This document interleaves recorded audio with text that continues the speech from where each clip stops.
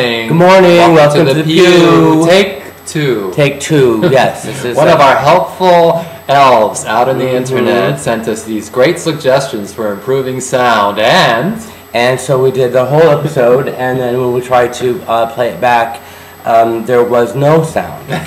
so thank you, internet. Thank you, helpful internet helper. Michael's kind of sad today. I'm kind of sad today, so that's why I'm not my usual chirpy self. I'm not chirpy. Send him positive vibes. I'm chirpless today. Don't send us advice about sound. Yes, do not send us advice about sound. Send us positive vibes. Why are you sad? I'm just like regular day money issues stuff. You know, like just regular people. Like sad about being a regular person. I mean, it's like sort of like money. I mean, right. I work for Gay Times, obviously in the New York Post. They pay. I mean, they pay decent, but I mean, it's expensive to live in New York, and it's like every time any money comes in, it goes out immediately, and it doesn't. It feels like I'm never getting ahead, kind of. Well, you get used to that in time. You're gonna get used to that. No, you're gonna get used to that because I just have to pay. I don't want to get used to it. I mean, it's a fact of life. Everybody has to deal with that, and I just have to pay $1,000 premium on my insurance for just 6 months on the car, and then I had a flat tire last week, so I had to pay $250 on top of that. Yeah, it never ends, and it comes at the most inconvenient time. Well, there's never a convenient time, I think. No, not to have a $1,000 bill. Right. Yeah. Well, no, I'd love to have a $1,000 bill. Do they still make $1,000 bills? I don't think so. Okay. In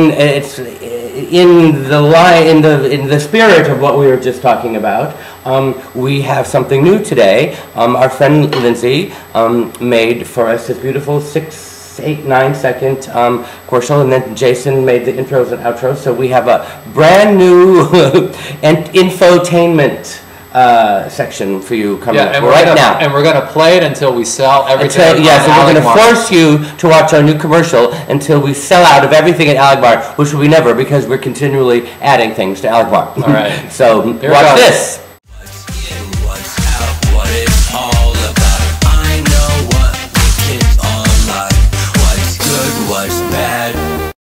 So, go out and buy something. Yes, welcome back to the show. Okay, so now we're going to answer some questions. I want to thank Simon in the UK because he's been offering some really good, non-sound advice. Non-sound advice. Some sound advice. That was not about sound.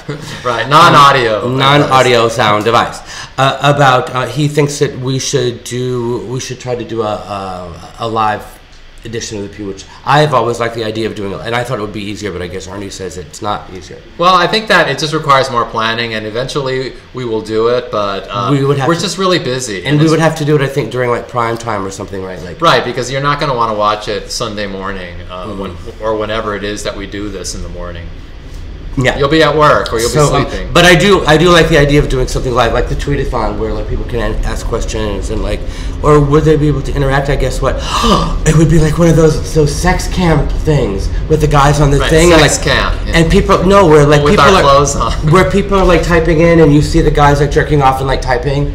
Yeah.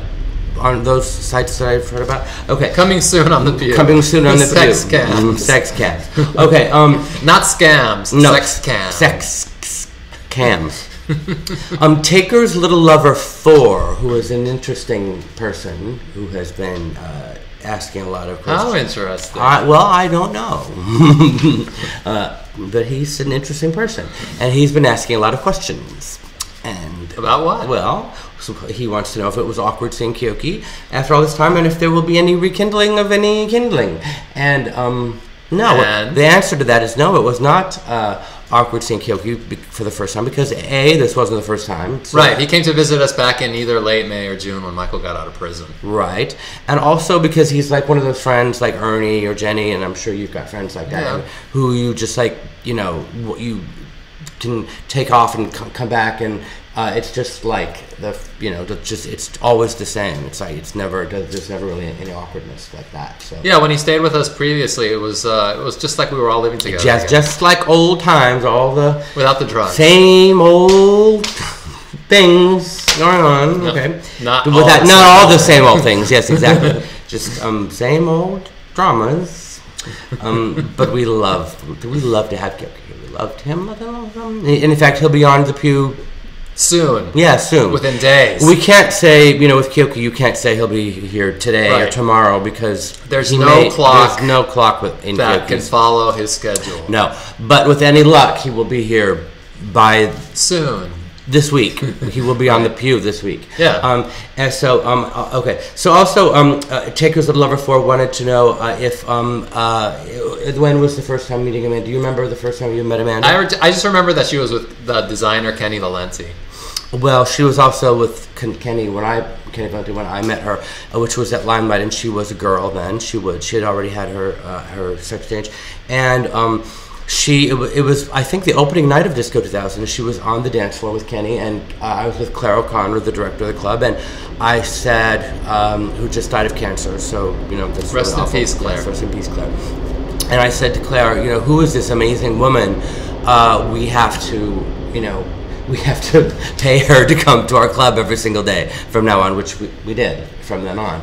And she said, that's Amanda Lepore. I didn't know that she was a sex change. I thought she was a woman at that point because she hadn't had a lot of the surgery yet. She was just looking very real. She was more natural looking. She was more natural looking. And so we just started paying her. You can use the word natural and Amanda in the same sentence. And it's funny because from then on, anytime I met somebody like Amanda who was really cool, Claire said that I was ruining the club because anytime anybody cool would come to the club, I would grab them up immediately and say, all right, from now on, we're going to pay you to come here every single night. So basically it was like nobody would pay to show up unless they got paid. And unless they got paid, right.